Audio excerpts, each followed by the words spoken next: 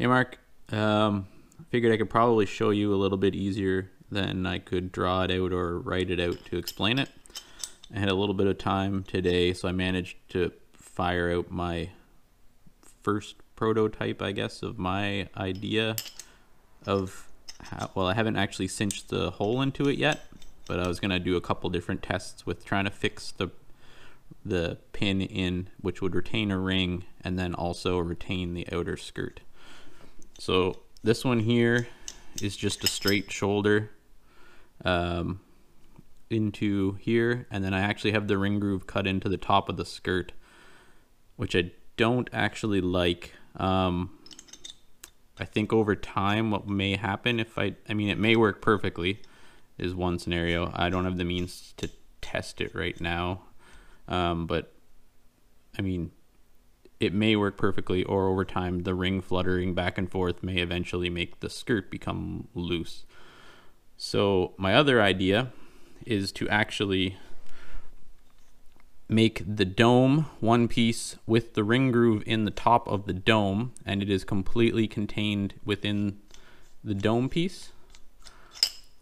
And then through the ring groove, possibly put in a set screw, and then you'd be able to peen over the end so the set screw couldn't back out, slightly offset, just so the top half of the radius actually goes into the ring groove so the ring would sit.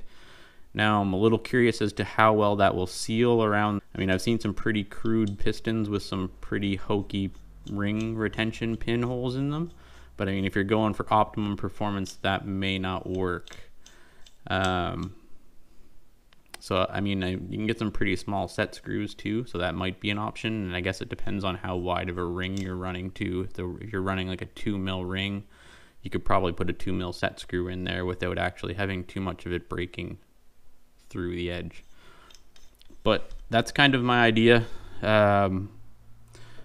This was my next step to try and do, would be to actually pocket the face on the inside of the dome so that some of this actually goes in, because my other thoughts today after I made this and put it together was, when you put it together finally, it's quite possible that on the threads, unless you have a pretty decent locating arbor, like maybe like a pretty snug fit between say maybe this bore here and this side of the dome here, you could actually have the piston skirt offset to one side a little bit even when it's snugged up.